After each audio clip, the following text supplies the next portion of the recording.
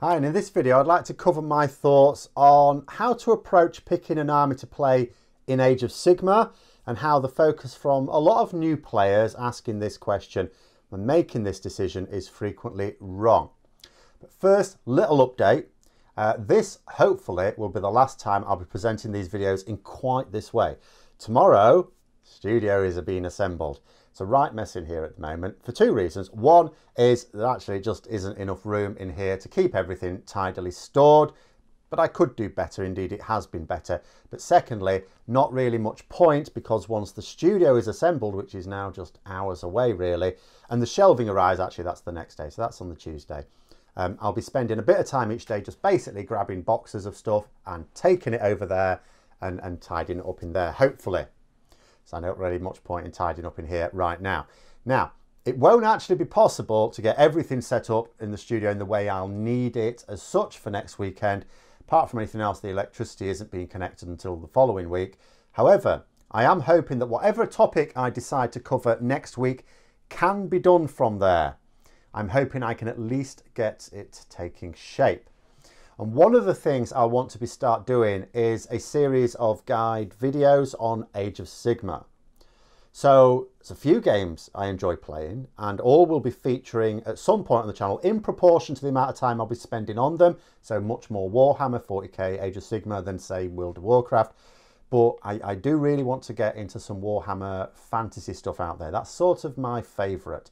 And so it might seem sensible to begin with the age-old question at the start as a new player, anyone playing any form of fantasy game actually, what class, character or army is best for me? Except where people go wrong is they don't actually ask that question. What they ask is which one is best, and they miss off the for me part. Now, I was checking through a Warhammer discussion forum yesterday and sure enough came across this very question. I imagine if you look for long enough, you'd see it everywhere. The question began right off the bat with wanting to win games. Now, of course, the point of any game is to win games. And it's also very important that people try and win games. I'm not going to say, oh, don't try, just have fun, doesn't matter who wins. Well, you must have fun and it doesn't matter who wins in a way, but you also must try, because if you don't try, no one has fun. It isn't any fun if one player doesn't try. We've all seen the scenarios in any gaming context, but it's particularly the case in a tabletop game. The following two crop up quite a bit.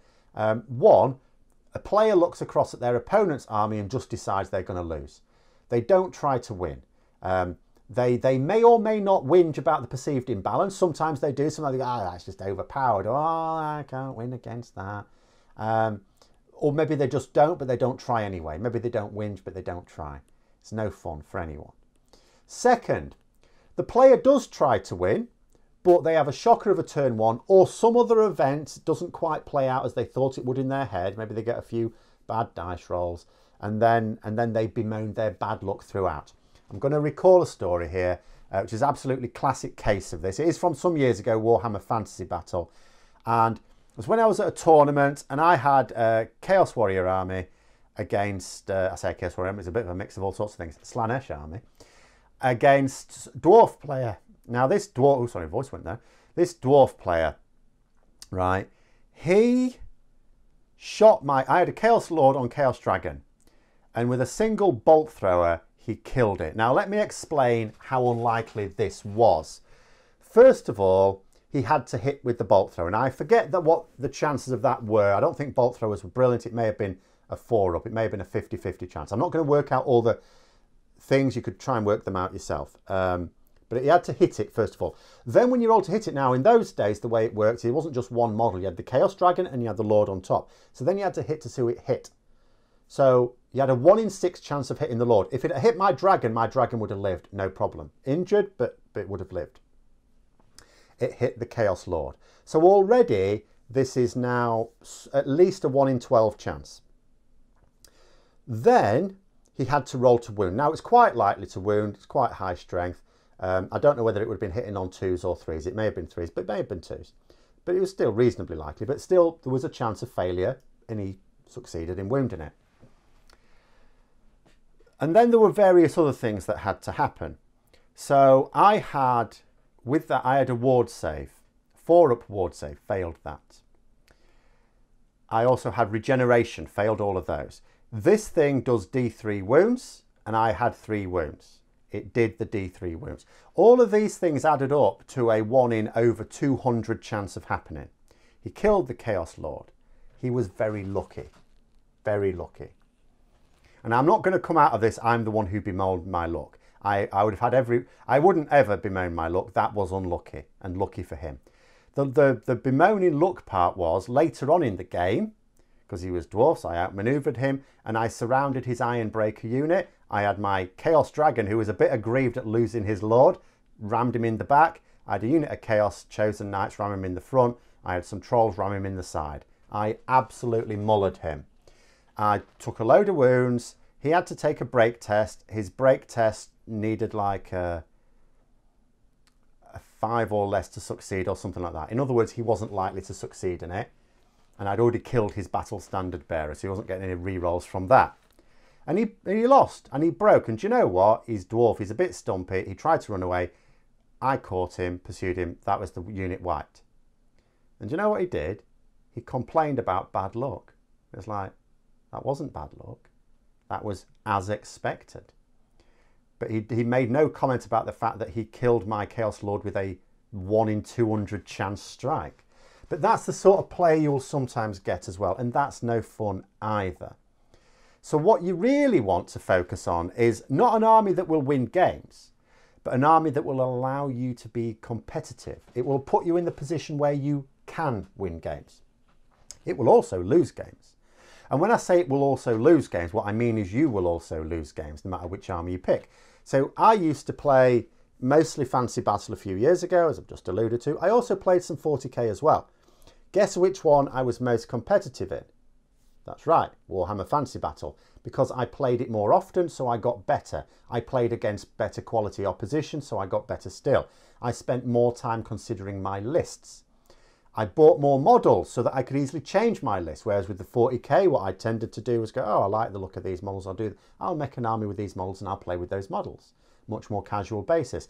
And if I realised that there was, you know, something not quite right with the list, I didn't have the extra models to just swap out. I'd have had to buy more models, paint them up, all the rest of it. You know, Warhammer Fantasy Battle, I attended tournaments. That made me a better player as well. Then World of Warcraft got its claws into me and I stopped. Then World of Warcraft got weak and I escaped. Sort of, still potter about.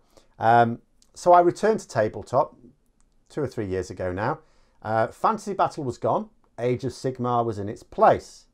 So I started playing Age of Sigmar. And at the gaming club, there wasn't really a competitive scene there at all. The other players who were all sort of interested in it, there's not actually enough interested in it, but the ones who were sort of, were also learning. So everyone was learning at the same time. So I lost some, I won some. You know, we were all learning together. We were all of the same skill level. Then last year I decided, right, I'm in it with Age of Sigmar now, time to get back into 40k. Due to the pandemic, it meant I couldn't actually get a game until the new 9th edition had come out. I lost the first 3 or 4 games before I won one. And when I won that one, that was also against a returning player, not a veteran. This is important. Age of Sigmar, 40k, any of the rest, they're not snakes and ladders. People talk, oh, it's a dice game. Well, it is a dice game. But that doesn't mean to say that who wins is down to chance. It absolutely isn't. You know, there's a reason why you get some players who consistently win in tournaments or place well, and others who consistently place poorly.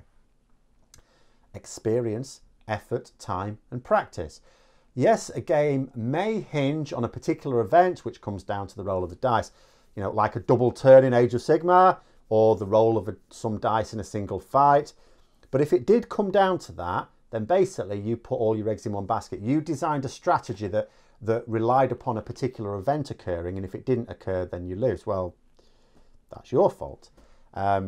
What you need to do is to base a strategy on getting average rolls over the course of a game, not all the time. You know, you will get a flurry of bad rolls, you get a flurry of good rolls. Ride it. The double turn is a bitch, though. There's no justification for that. Which is, of course, why a lot of players use battalions for 1 or 2 drop armies to stack the odds in favour of them being able to choose whether they want to go first or second.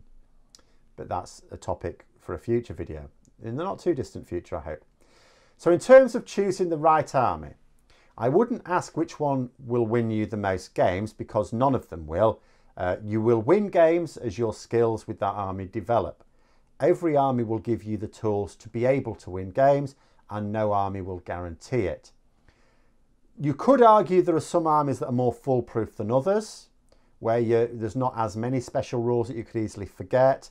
But generally speaking, all of them can be competitive. I also wouldn't worry about which one is the current tournament meta. I mean, right now, there isn't really one because there's not a lot of tournaments going on. COVID has seen to that. But even in normal times, because you're starting out and you'll be playing people in your local area, probably at a gaming club or store, not at a tournament.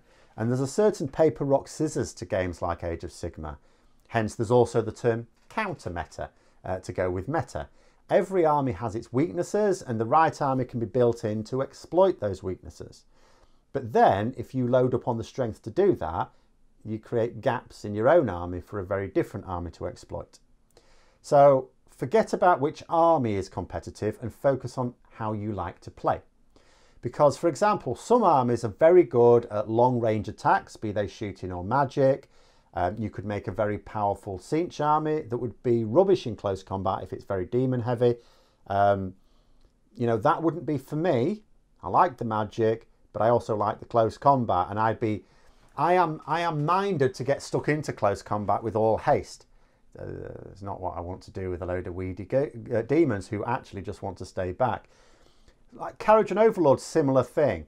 They also, not so much stay back, but they have that maneuverability. They can just zap around the battlefield because that's fun. Incredibly powerful army, but if your natural inclination, like mine is not guerrilla warfare, because that's what they, you know, plonk them down somewhere, shoot a load off, and then the next turn zap them somewhere else. But if that strategy isn't bold enough for you, you will crack in the game and you'll play according to how you want to play, and you'll rush them in to a charge that will be ill-advised. And you could lose games that you would otherwise have won. By the same token, if you like being a coward and throwing out sneak attacks whilst being able to flit around the board, always out of reach of your opponent, you probably shouldn't play something like Fire Slayers or Clans Pestilence, Scaventide. So what you want to do is think about the way you naturally like to play and get an army that suits that style of play. In terms of being competitive, that has got less to do with the army and more to do with building the list. So I'm not saying you can get any army and then just build a list of certain points and it'll be fine. No, no, no. Within each army, there are units that go together, synergize very well. There are some units that are just not worth their points, and there are some that are very good for their points. But that is the one that I'll be covering in a video very soon, hopefully in a couple of weeks. But until then, those are my thoughts. Let me know yours in the comments below. Hope you found the video interesting. If you did, don't forget to give it a thumbs up. And until next time, I'll see you later.